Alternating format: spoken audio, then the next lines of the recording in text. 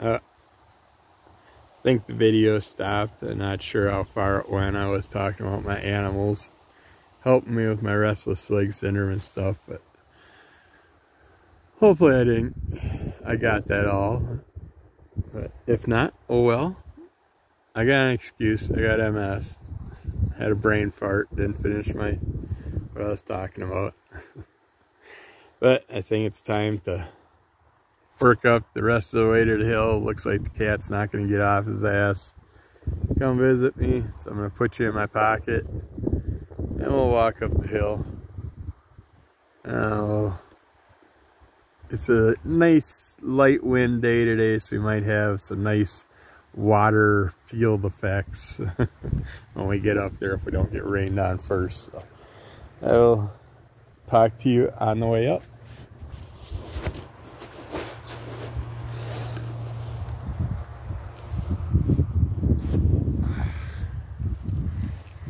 This is a slight incline. Hopefully you can see something, but this is a tiny hill that I'm going up, and this is a struggle, especially when I'm too stupid to turn the brakes off.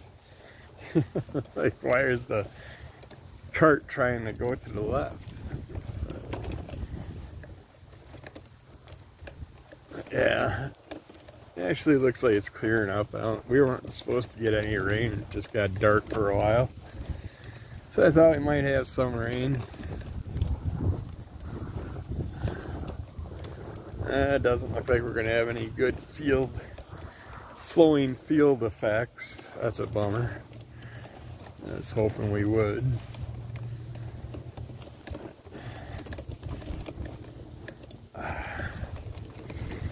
Just about there. Get myself situated. I suppose we'll talk about something else, about MS related stuff.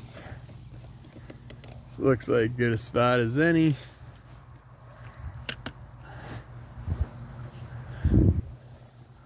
Yeah, there's no good field effects, which is a bummer. That way to have some good flowing fields today.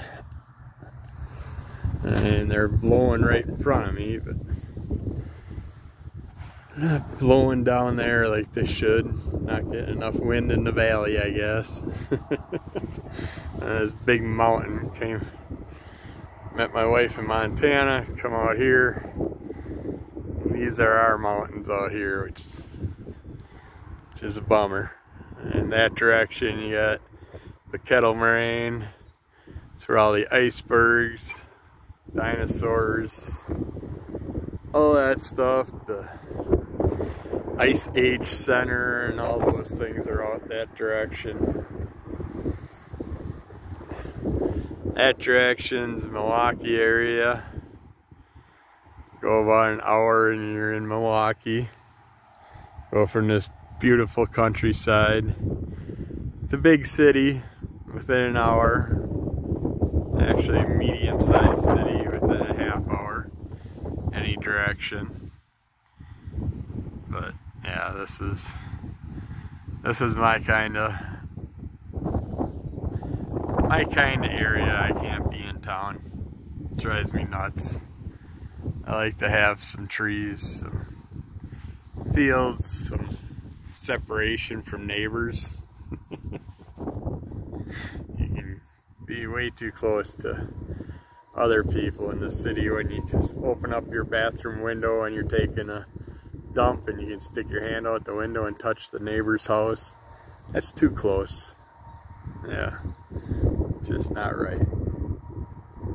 Yeah, it's like one direction you got clouds, you got darkness, and then you go another direction you got blue skies. Go another direction you got white skies. It's like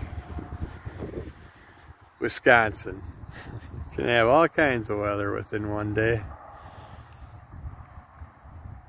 One thing we do need is rain. As you can see, they got a nice green field, but you also got big bald spots of dryness. So, but what else should we talk about? starting out with these videos, so I should keep stuff as basic as possible. We talked about different types of multiple sclerosis. I have no idea what this view is for you. I don't know if my face is really close or not. That's why I try and keep up with this view. It's better in my opinion. But yeah, my multiple sclerosis, I spent 40 years looking for answers. Everything started out with me all the way back in my childhood. That was in this home behind me. The home was built when I was born. I grew up there. I had measles and chicken pox on the front porch. Got pictures of those days. And yes, it is true. In those days, parents did sit there. I was a fine, happy-go-lucky child that week. Nothing wrong with me. The neighbor, a couple houses down, calls all the parents and tells them, hey, our son has chicken pox. Sent all us kids over to his house to play with him, to give us chicken pox. It's like our parents forced diseases on us when we were children. Yeah, it's better to have it as a child than an adult. It's way more deadly as an adult. So I understand why they did it. But yeah, that's because there's things that relate MS back to chicken pox, mumps, measles, all that stuff. They're looking at different vaccines and vaccinations, and so they're still bouncing things around, because that's one thing with MS too. There is no cure for MS. I don't care if you had a cousin that had MS, that knew a person that had MS, that gave it to them and they both got rid of it. No, that was probably herpes or something like that. And they still got that too if they got it. It's there for life.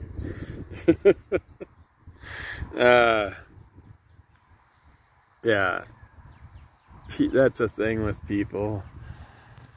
I am so sick and tired. I don't like, I play around with speech of what I am, what I'm doing,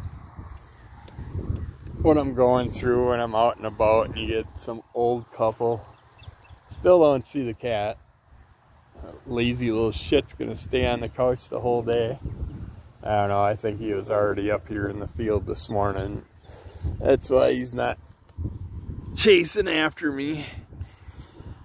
But what was I talking about? Oh yeah, no cure for MS. People, especially older people, the ignorance that's out there, you can't fix. So you gotta just work around it. And when they see me using a cane or a walker and they ask, so I have a backup. I can say I was born with a deformed left foot, so I have to use the crutches and stuff for that, and that's an easier way to deal with them. If you say MS, so many times you get the, oh yeah, I know someone that has that, or had that, or I know someone that did this to cure it. It's like they ate an onion and now they're healthy. You got the stars that are coming out with MS now that are in the relapse and remitting stages and still in a good format, getting around and stuff, but one day may not be able to, but promote the shit out of the light side of the disease, and that's bullshit. A lot of us take too long to get diagnosed and never get the opportunity to live knowing about the disease and being able to live that lighter side of it for a longer time, a longer period, being able to have a career for a longer period of time, not lose your job, not lose your life, relationships fall apart. So much happens. But if you can get diagnosed at an early stage, you can work at it. If I would have known this, I worked an average of 2 full-time jobs most of my life. I busted my ass, but I would not have done the jobs I did if I would have known.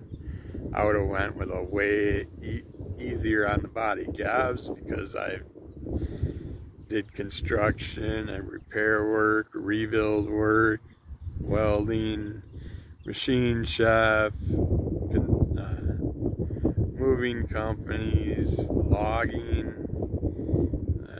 There's so many jobs that I did that were just intense heat, intense work. The reason I did them, I was getting paid to work out. I loved it. I loved most of the jobs I had. I loved moving. I loved being able to work out for a day and getting paid for it.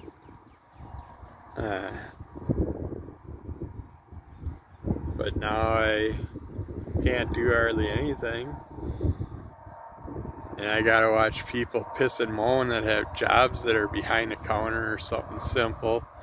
And they're freaking out being jackasses in a time when you can go pick just about any job you want and almost make your own wage deals and stuff with a lot of them, because companies are hurting for people. So take advantage of that and quit bitching about the job you're at. Enjoy work, do what you can enjoy in life, and be able to live the lifestyle you want. And if you can't find that, then keep searching. It's out there. But don't dream of dreams that are beyond your reach, that in the long run, you're bitching because you have an 8-hour-a-day job and you're looking into careers and lifestyles that are going to be 24/7, constantly on the run, constantly going. You just enjoy your life. Whatever you do, do things that are going to make you happy. I mean, some people are happy doing the janitorial jobs. I was. I liked when I was a janitor for an IBM building, for an AT&T building, for Target.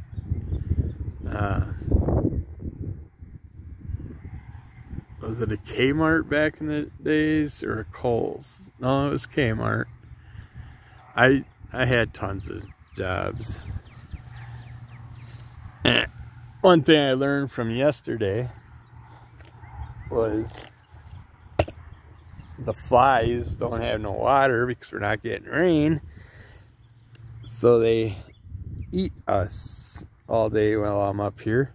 So yesterday I grabbed one of my Abraham linkage fly swatters and he's kicking ass. He's getting his use. He's taking every one of those little pricks out for me. But you can get this at artbaltazar.com. If you want some family-friendly comics, get your family, your kids, children into comics. These are, he has a beautiful line of tons of great comics and characters of his own that he's done, and he's also worked with DC and other companies. But his work is the best. I love it. I love everything he does. You can watch his live YouTubes if you want, or catch his old ones, and all part of the Oh Yeah Comics group, which I'm part of. I like Pink very much, Lois. another Facebook group that's part of it. But yeah, Art Balthazar and Franco, great team of characters, making some awesome characters and bringing them into our world. An awesome way to get your hands on a good deal of books to teach your kids about comics. And Abraham Linkage is one of his newer comics, and it is a blast. Not what I thought it was going to be, way more fun. But check it out, and you can hear my review on my podcast from the past. But yeah,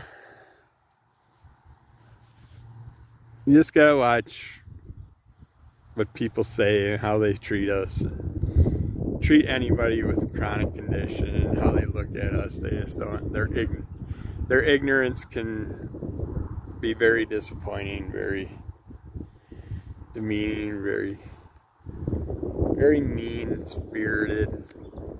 But lots of people out there think they know the answers, the cures. They've seen it. They know people that have dealt with it.